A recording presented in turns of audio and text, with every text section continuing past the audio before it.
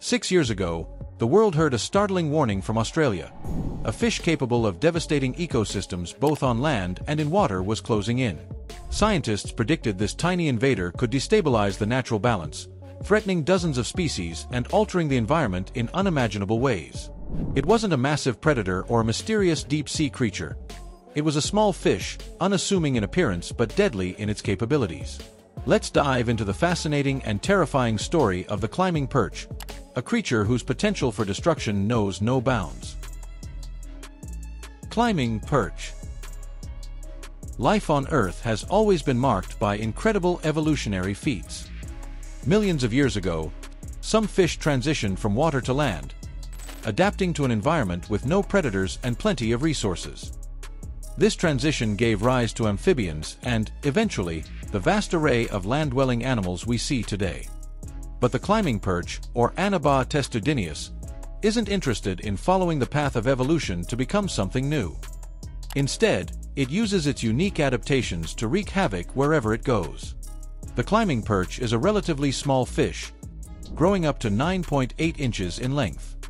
Despite its size, it has evolved remarkable survival tools. Its sharp dorsal fin and spiky gill covers aren't just for show. They serve as weapons capable of killing predators from the inside out. When swallowed, the fish extends its fins and gill spikes, lodging itself in the predator's throat. This can lead to death by suffocation or starvation. Larger fish, birds, turtles, and even mammals have fallen victim to this brutal defense mechanism. The climbing perch makes no exceptions, attacking any creature that dares to eat it. Even handling this fish is a challenge. Its sharp fins can cut through skin, making it as dangerous to touch as it is to consume. These characteristics make the climbing perch a formidable opponent in the animal kingdom. Stick around, because the next part reveals an even more shocking twist about the climbing perch. At first glance, the idea of birds or other predators being unable to eat the climbing perch might not seem like a big deal. But ecosystems are delicate networks where every species plays a role.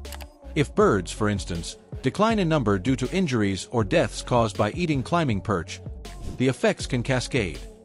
A reduction in bird populations can lead to a rise in crop-destroying insects or rodents, further upsetting the balance. Currently, about 40% of the world's crops are lost to pests and diseases, with insects alone causing $70 billion in damages annually. Introducing climbing perch into a new ecosystem amplifies these problems by disrupting predator-prey dynamics.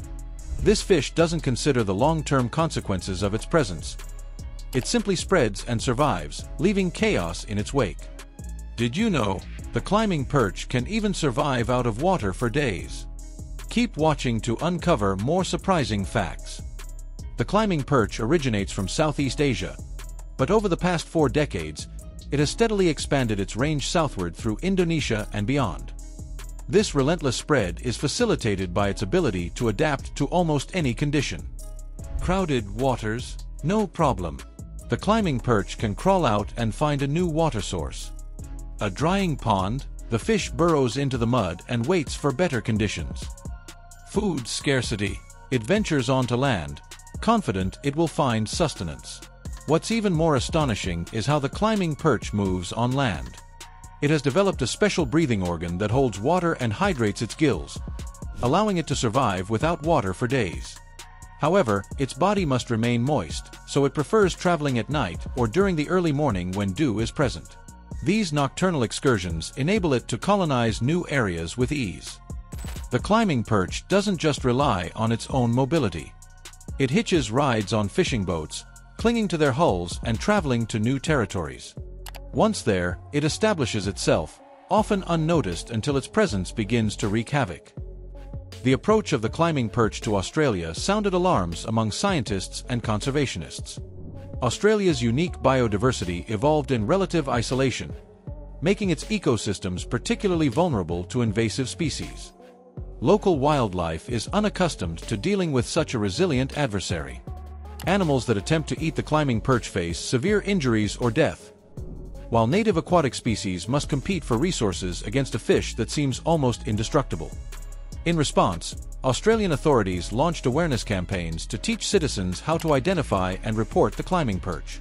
Scientists worked to slow its spread, but the fish's adaptability and tenacity made containment a daunting task. The stakes are high. Allowing the climbing perch to establish itself in Australia could lead to irreversible ecological damage. The climbing perch is not the only invasive species causing problems. Throughout history, human activity has introduced non-native species to new environments, often with devastating consequences. For example, the brown tree snake was accidentally brought to Guam after World War II. With no natural predators and an abundance of prey, the snake population exploded, decimating local bird species and causing widespread power outages by climbing electrical lines. The brown tree snake's invasion of Guam is a stark reminder of how a single species can disrupt an entire ecosystem. Invasive species are responsible for the extinction of 13% of all known extinct species over the past 500 years. They have contributed to the decline of 25% of plant species and 33% of animal species. Unlike sudden natural disasters, such as meteor strikes, invasive species gradually and systematically alter ecosystems, making their impacts even harder to mitigate. So, what can be done to stop the climbing perch? Some propose fishing out as many as possible, but this only provides temporary relief. Others suggest using poison, but such measures risk harming native species and further upsetting the ecosystem. The challenge lies in finding a solution that targets the climbing perch without collateral damage. Ultimately, preventing the spread of invasive species requires proactive measures. Stricter regulations on international shipping and fishing practices, as well as public education campaigns, can help reduce the accidental transport of invasive species. In the case of the climbing perch, vigilant monitoring and early intervention are crucial to preventing its establishment in new regions. The climbing perch is a stark reminder of how small changes can lead to massive disruptions. Its story is one of adaptability, resilience, and unintended consequences. While this fish may be a marvel of evolution, its presence in new ecosystems threatens to unravel the delicate balance of life on land and in water.